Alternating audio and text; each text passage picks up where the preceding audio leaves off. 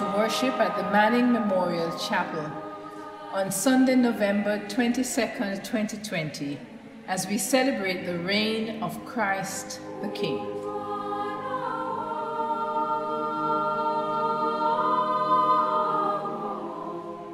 Let us worship God. Oh, come, let us sing to the Lord. Let us make a joyful noise to the rock of our salvation.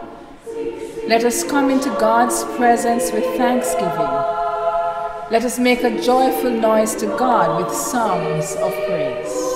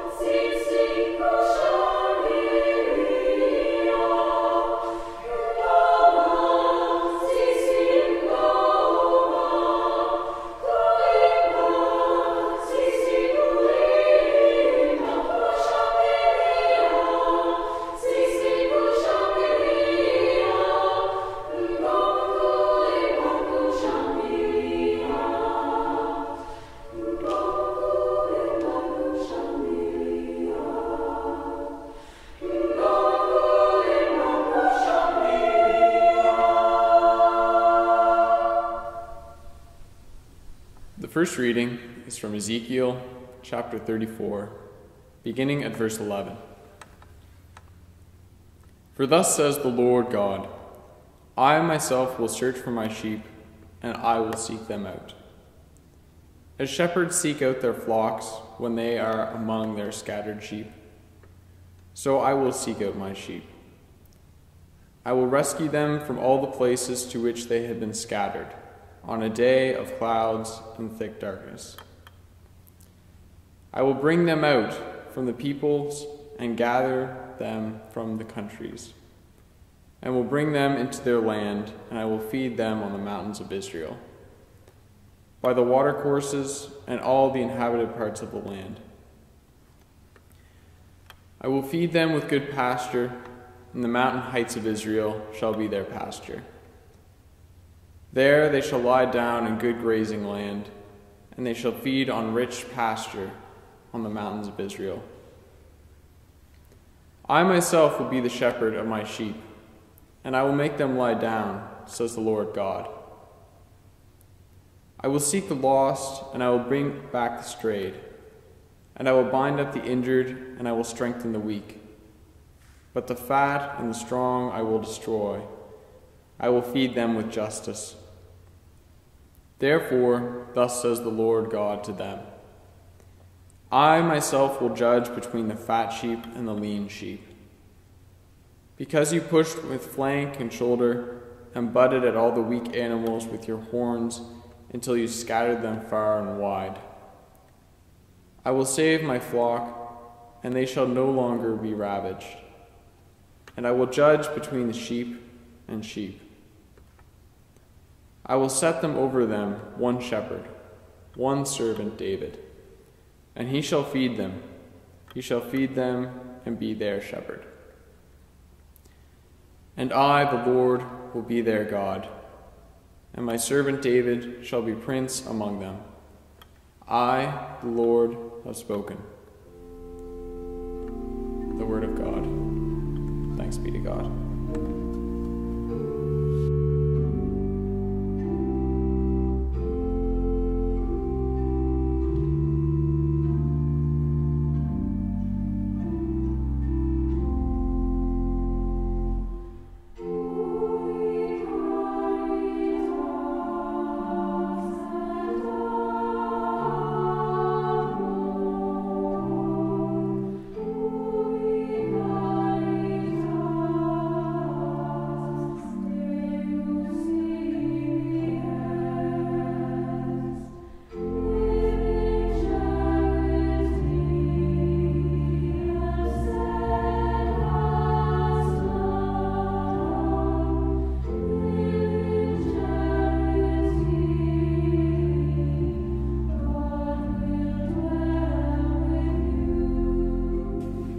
Psalm 100. Make a joyful noise to the Lord, all the earth. Worship the Lord with gladness. Come into his presence with singing. Know that the Lord is God. It is he that made us, and we are his. We are his people, and the sheep of his pasture. Enter his gates with thanksgiving, and his courts with praise. Give thanks to him. Bless his name. For the Lord is good, his steadfast love endures forever, and his faithfulness to all generations. Glory be to the Father, and to the Son, and to the Holy Ghost, as it was in the beginning, is now, and ever shall be, world without end. Amen.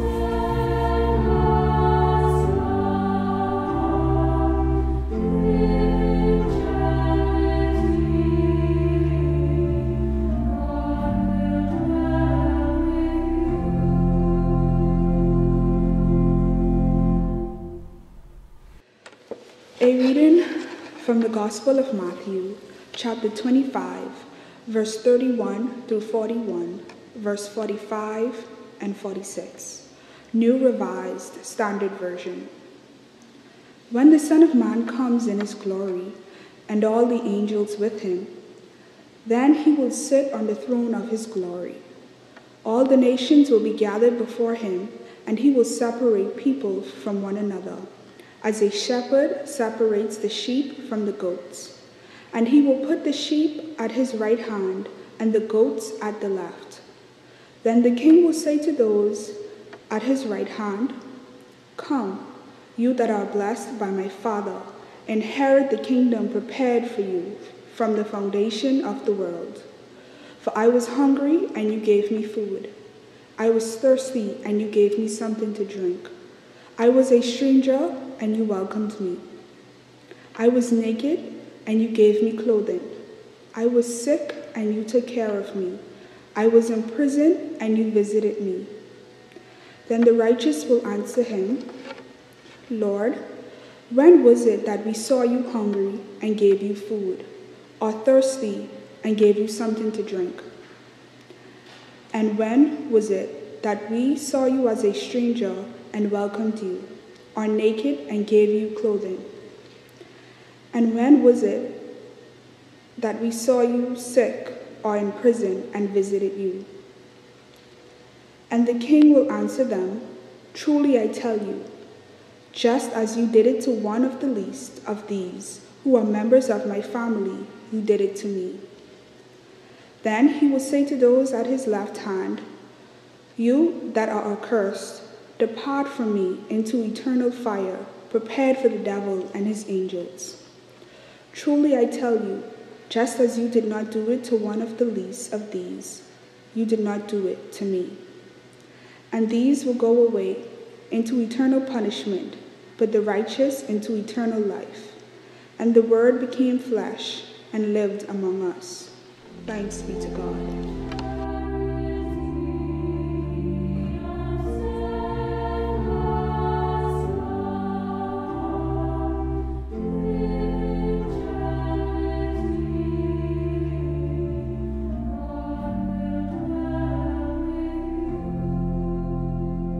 Let us pray. Gracious God, we long for your kingdom to come on earth as it is in heaven. Through your word written, your word spoken, and your word lived, give us now and throughout our lives glimpses of your kingdom. We pray in the name of Jesus Christ. Amen.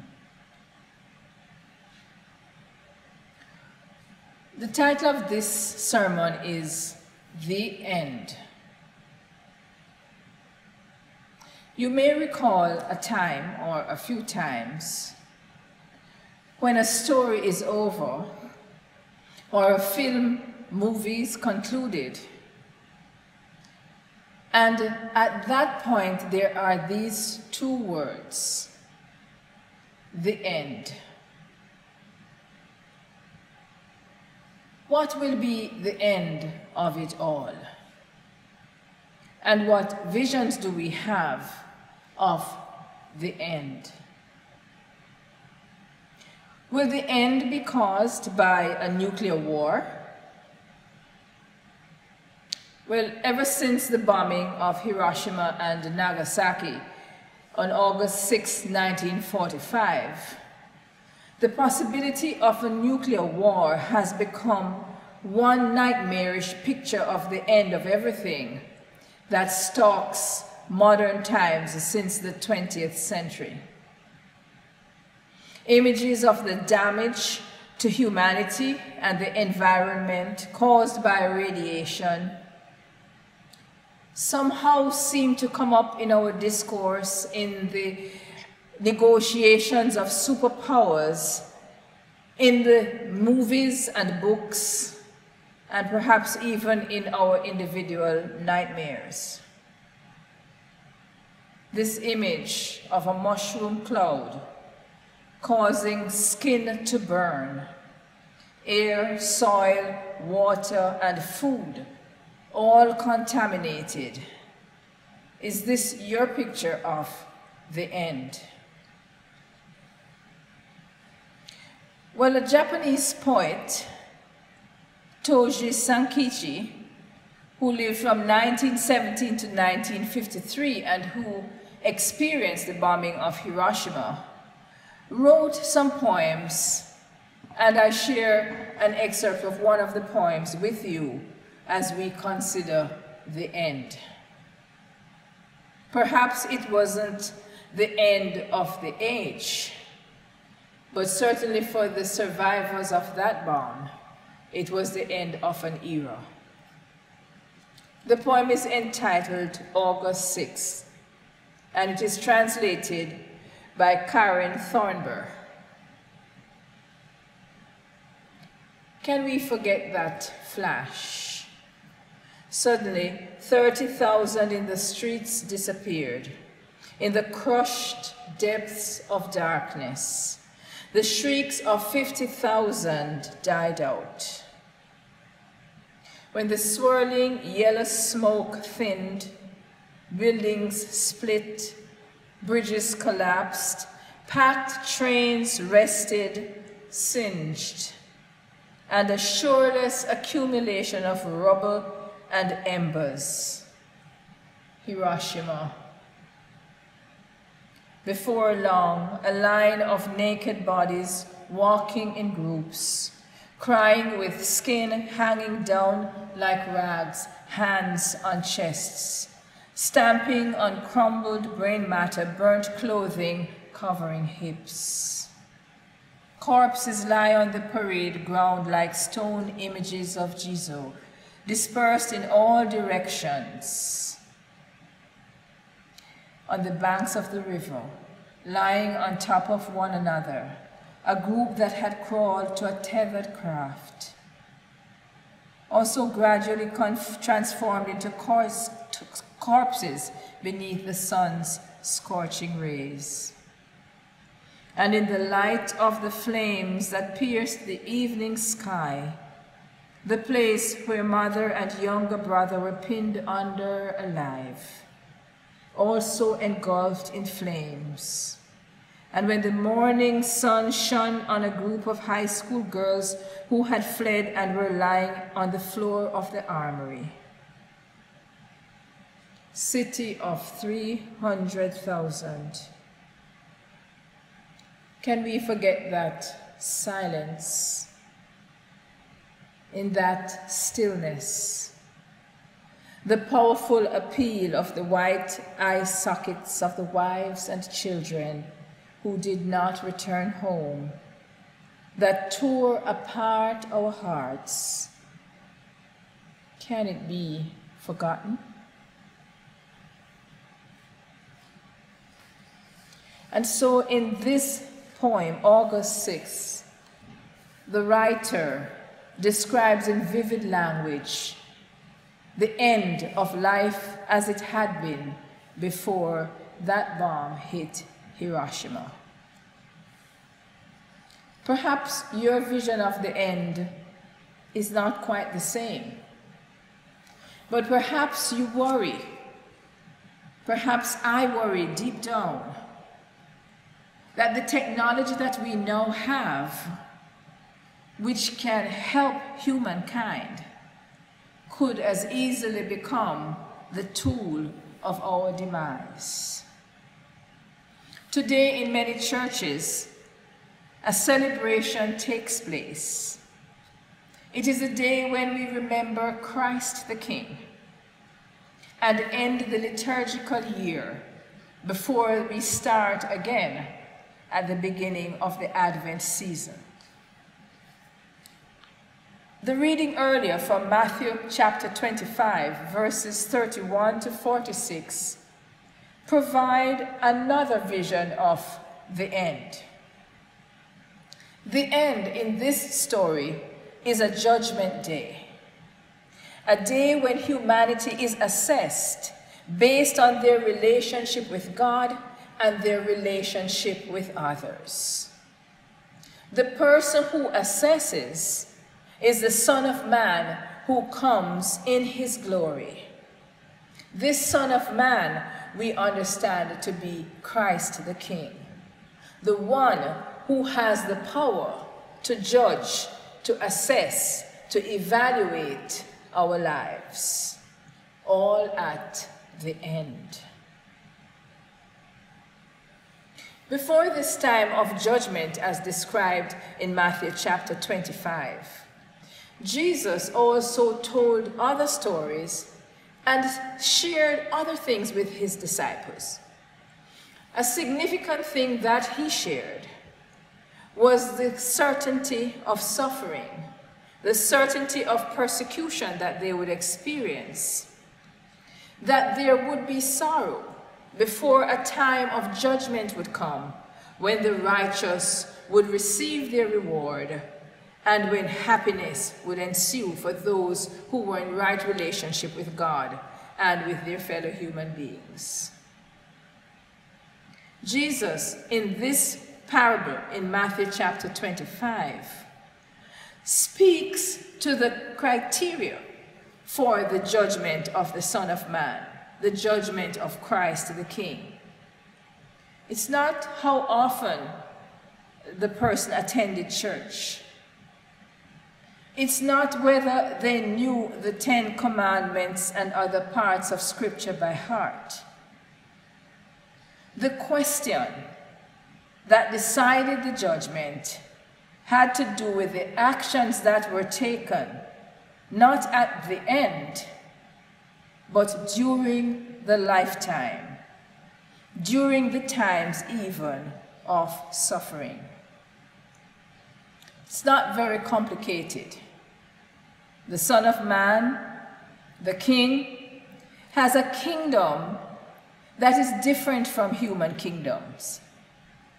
God's kingdom focuses on the least, the lowliest, those considered of no account, those often neglected or unremarked, those often unnoticed in society.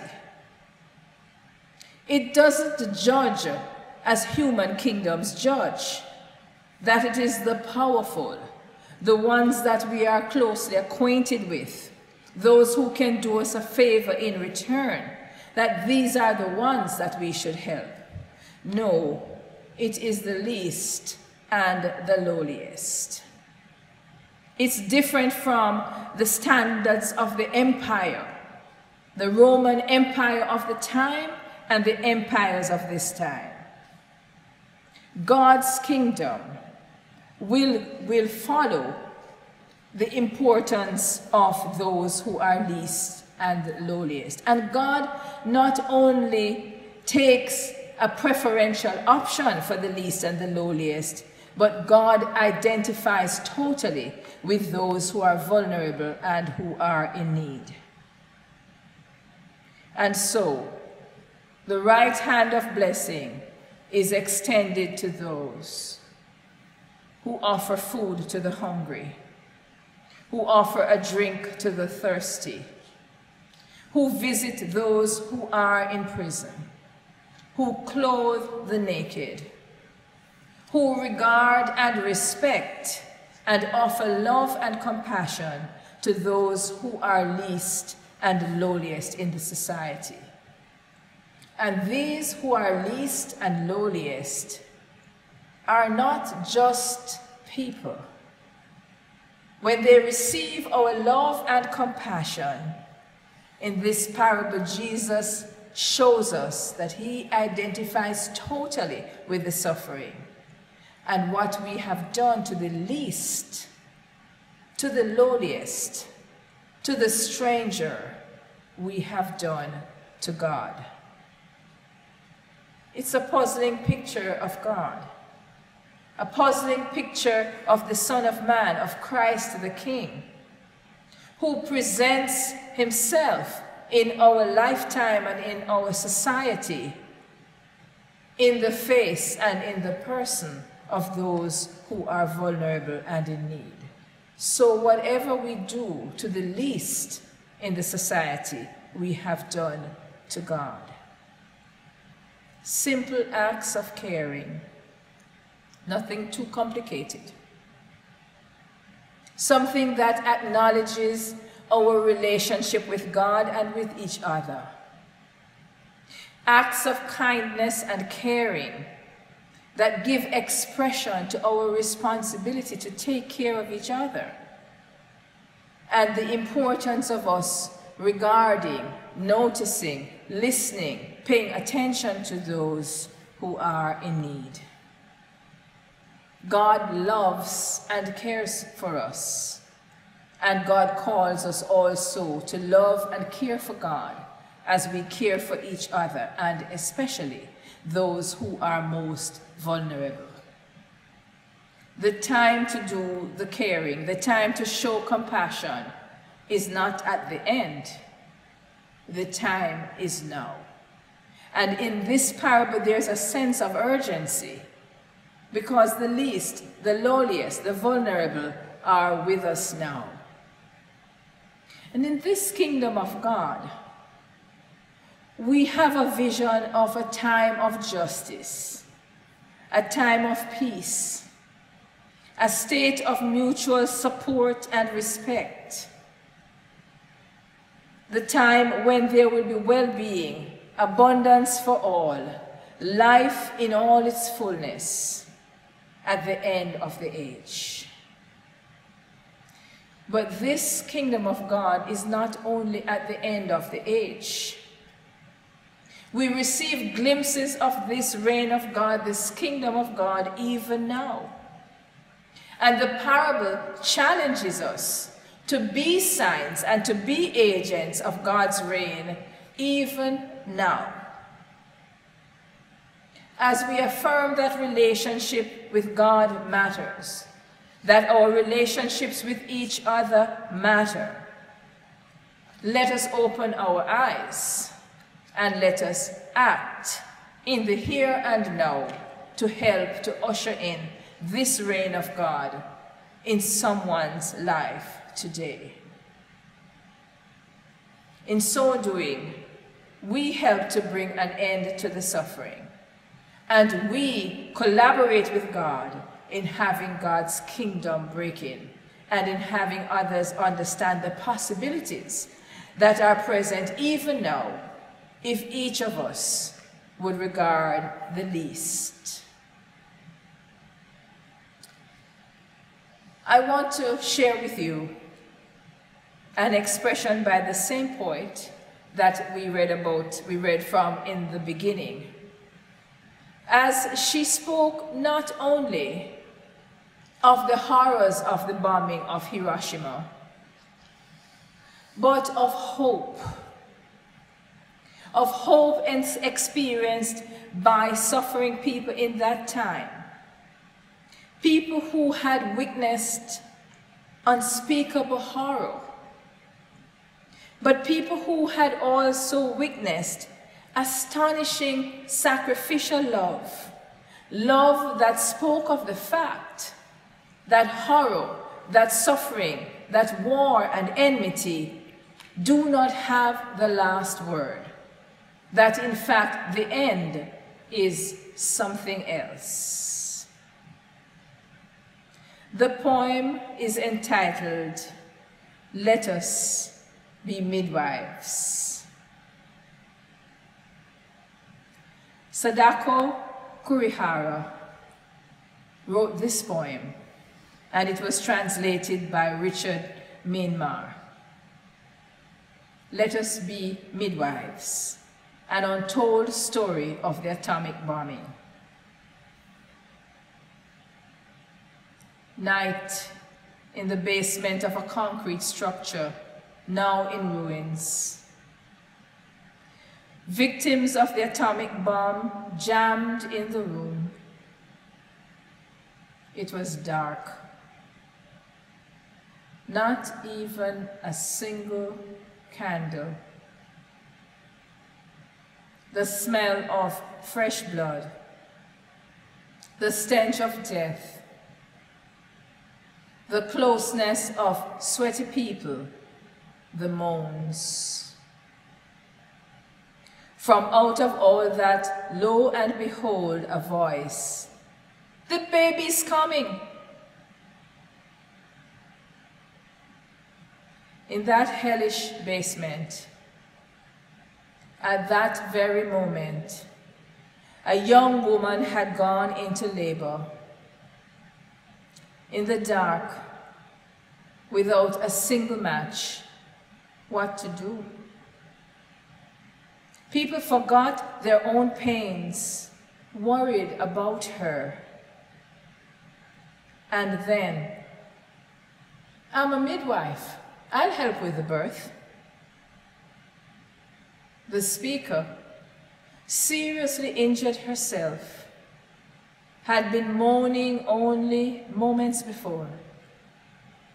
And so, new life was born in the dark of that pit of hell. And so the midwife died before dawn, still bathed in blood. Let us be midwives.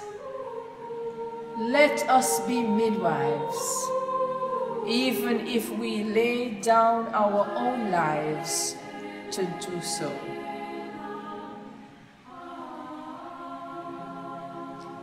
The end. Amen.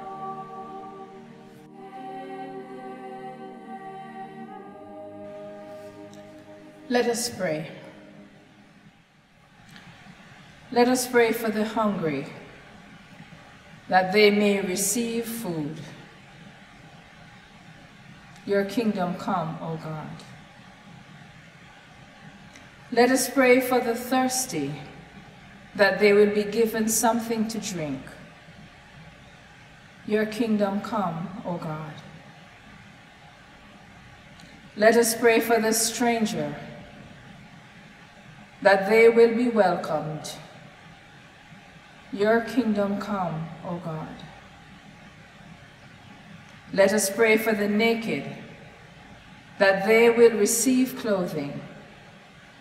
Your kingdom come, O God. Let us pray for the sick, that they will receive care. Your kingdom come, O God.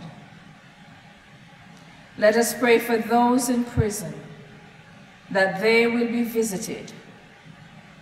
Your kingdom come, O God. Let us pray for all who are considered the least and the lowliest, that they may be regarded, cared for, loved, and supported.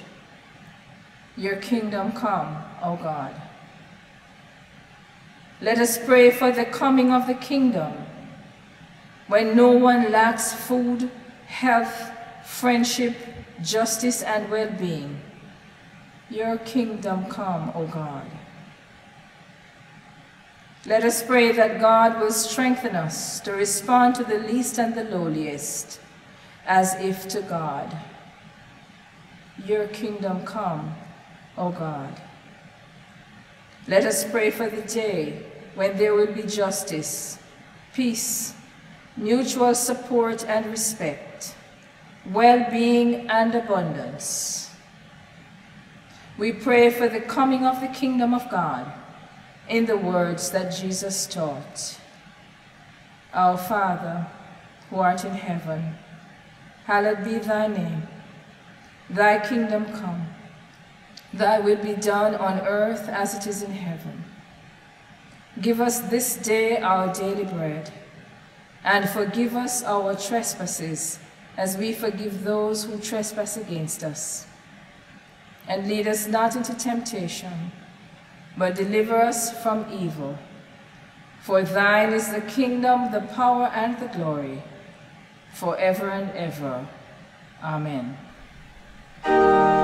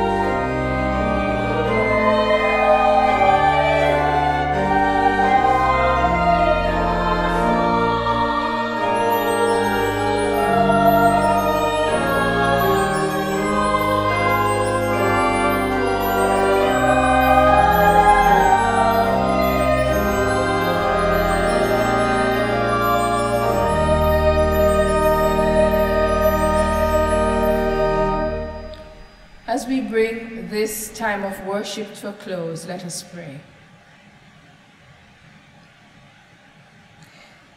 May God reign in our hearts.